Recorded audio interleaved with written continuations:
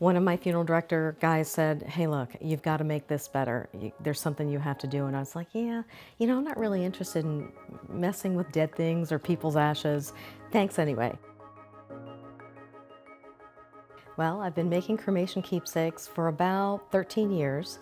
And it all started, I had a crazy bunch of funeral director friends. And when the cremation rate started to rise, all that was available back then were these like really terrible vials that were machined very poorly, and the lids didn't fit the bottom.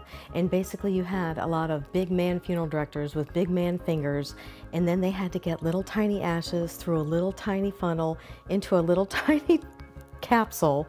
And then they had to get glue because the lid didn't match the bottom, and it was just a mess. And so he goes, Michelle, no, you've really got to help us. I said, okay. My customers get ashes to me, and I usually just tell them like a half of a teaspoon in a little Ziploc baggie, and they usually either overnight it or priority mail so that it has like a tracking number. You don't want to lose it through the mail. And I can shape the cremains into pretty much anything you want. I basically offer, you can have them just kind of scattered in the middle, you can have a spiral, you can have a heart. I've done stars, I've done hummingbirds.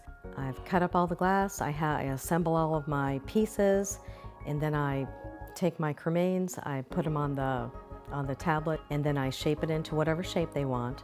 I put the top layer of the glass on, and I put it in the kiln, fire it.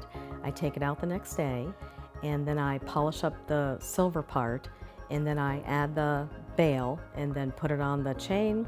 I sign the back of it, and then I wrap those up. I put it in my packaging and ship it out the next day. Mourning jewelry has a long history, and it really started with, they used to take the hair from their deceased family members, and they would make bracelets, they would braid it, and like it's really back from Victorian times. And you can go back and look, and they would like braid these little braids and put them in like almost like a glass capsule and wear them as brooches. It's kind of really the beginning of it. I started out as a goldsmith many years ago, working in precious gems and fine metal, and I started working in glass and designing jewelry when my husband and I started a family many years, like 25 years ago. Yeah, this is my personal piece. My father's, his ashes are fired onto the back in a little heart shape. Pretty much I did something for all of my family members who were interested in having a little piece of my dad.